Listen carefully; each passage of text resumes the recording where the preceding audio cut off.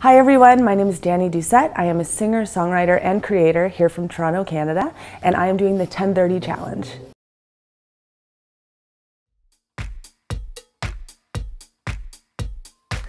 Music, hands down.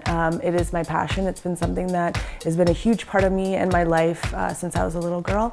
And you know, it's funny, I've been asked if it's like, you know, do I care if I'm like as big as Beyonce? No, I think that personally, like the smaller influences to me, like having somebody come up to me and say that my song changed their, you know, views on something, that's more important to me, so yeah. I was 6 when I wrote my first song. It was called Sun World, and I can still sing it like verse for verse. My father was a musician, so I definitely developed talents earlier because he pushed me towards playing piano. You know what? My mom gave me the best advice, and it rings true to me, and I think about it daily. She's like, you know, Dani, other people believe in you, and I think that, you know, you don't believe in yourself as much as other people see you and believe in you, and to always think more of yourself. I think that, you know, especially in this day and age, we are so quick to judge ourselves and put so much judgment on ourselves. I think it's just important to always let your inner voice radiate and to really just push out your belief.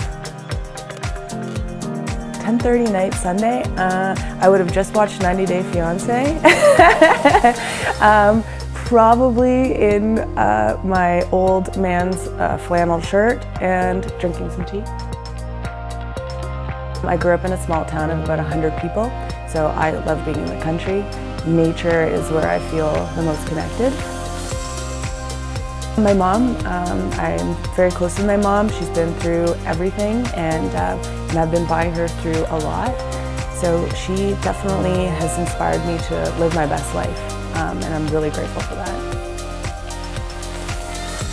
I love, like I said, being in nature, going fishing. A drive-in is really fun, a hike through the woods, a picnic. I'm really simple. I'm not about the big, you don't need to buy me champagne. I'm afraid of not reaching goals. I think that's like a fear that a lot of us have, and which is why we are all so hard on ourselves.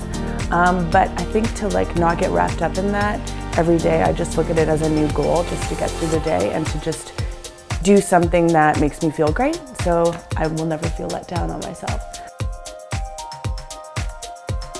Right now I'm working on a lot of new music. I write daily. Even if I'm just walking down the street, I will be inspired by something and I make a voice memo, and that kind of turns into something down the road. I love any photo that I'm smiling and I'm actually being myself.